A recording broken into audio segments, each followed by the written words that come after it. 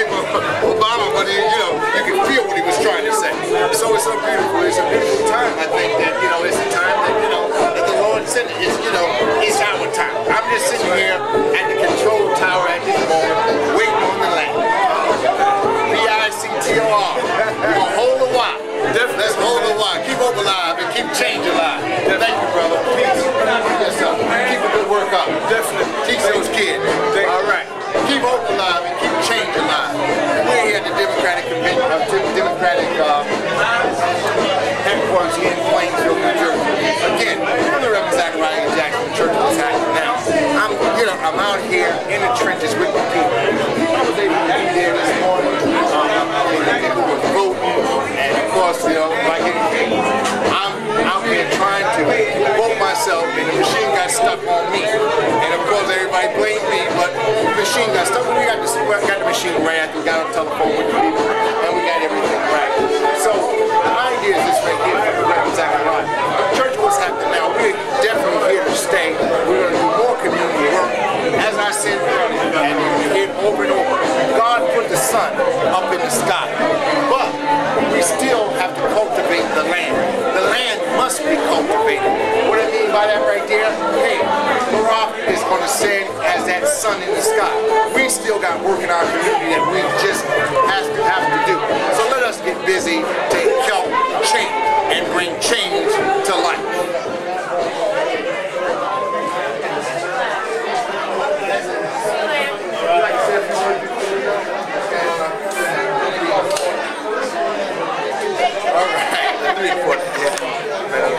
With my plane and everything.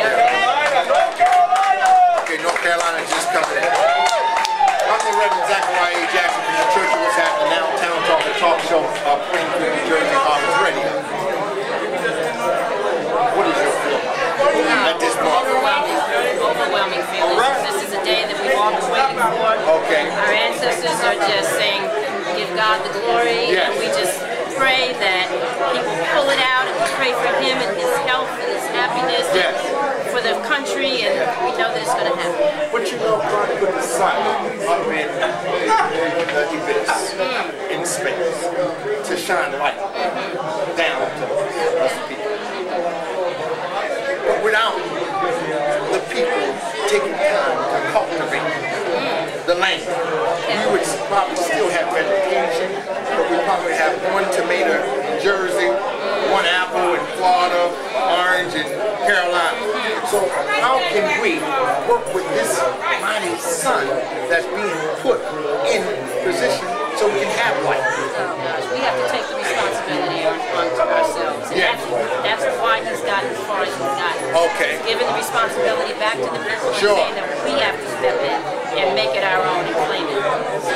Are you here in Plainfield? I'm actually a fan of okay. a neighboring town. Okay, okay. Can you introduce yourself for the camera? I'm Patrice Sims, from Fairfield, New Jersey. Okay. Listen, on Thursday, we're going to have a victory park on my show, Office Radio 1070. If you're familiar with the PSC&G building right here in Plainfield, right on 7th and Arlington, right on top of Office Radio. At 4 o'clock, Town Talk, I'm the Town Talk. If you come by, I am, at this moment, I'm spelling victory, V-I-C-T-O-R. Yes. I'm holding the Y for the last hour. Okay. But I believe that we're going to add that Y. Absolutely. So if you can come out to the show. At 4 o'clock on Thursday, I'll try. And if you can, just to holler out and scream, I guess everybody's going to be crazy. Yes, absolutely. All right? So thank you very much. Thank you. Okay. Bless you. Take care. Again, you see, everybody is here. You know, we're trying to do our best.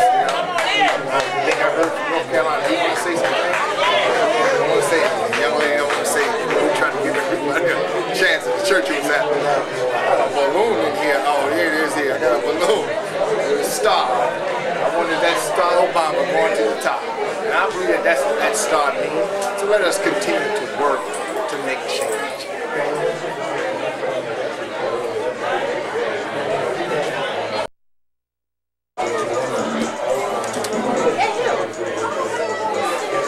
We're here at the Democratic headquarters. Stand on 3 and 4 if you can.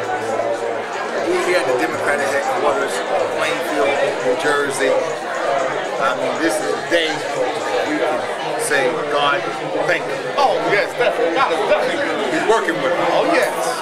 And he is... Once again, we have to ask you to please clear the aisle. This whole Please clear the doorway. Victory shall be ours. Oh, yes. I'm sure you were up early. Please clear the aisle. Please clear the doorway. 6:15 this morning, and an hour and 10 wait, and it's well worth it. Well worth it. And I felt good with the waiting in. Because I'll tell you what, what's so historic about this? Yes. Not just because of the fact that he's African American. Yeah. Not because of the fact that we're going to have a change in the country. Not because of the fact that we're doing change. But also, this is going to be the end of Jim Crow. Yes. Oh, now you're going deep. Let's look at the camera. Yes, right. The spell of the Jim Crow that's been in the heart of the people.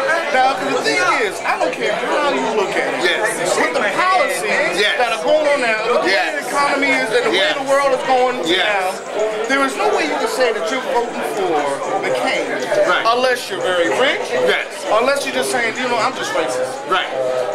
Because if you make $300,000 in down, and you have encountered everything we've encountered with high gas prices, your children, which is the majority of America. There is no way white, black, green, orange that you can come across and say that I want this man. And Lord knows, have you picked that Sarah Palin? With all due respect, yes, a soccer mom, but a soccer mom is not what you want running, you know, the #1 country in the world. You can't very well kick the ball and call it a day. Come on now. That's not how it works. You know, I mean, and you don't need to read a newspaper, and baby, you want to be second in command. And you know, she often say that she can look over into Russia from the part of Alaska she is, that she lived. And most of the people I met today that have journeyed to Alaska say that that's impossible from where she is. You can't see Siberia from where she's at. Well, here's the key. Let's say even if you could see Russia, now I can see Russia on TV, I can see, but if you don't talk to anybody and you can't communicate, you don't even know how to negotiate, it doesn't make it means nothing. You can live next door to somebody and still do not know how to work with one another. So therefore, she got issues that she has to deal with in her own state, and issues she has to deal with in her own family. And you know what? We need someone that's going to lead this country into a new direction. An example. And right now, I tell you what, it's a bomb of time. It's time for change. It's time for the world to come together. And it's time for us to move to a next millennium into greatness. Thank you so much. Introduce yourself to the people, please. I am Don Davis, Councilman for the 3rd Ward and an advocate for Plainfield. How you doing, baby? How's everything? Keep alive and keep change alive. Oh, yes. Thank you. Sister, can you here. Let me set this up. That's the shirt I gave you earlier today, isn't it? All right. Wipe your mouth.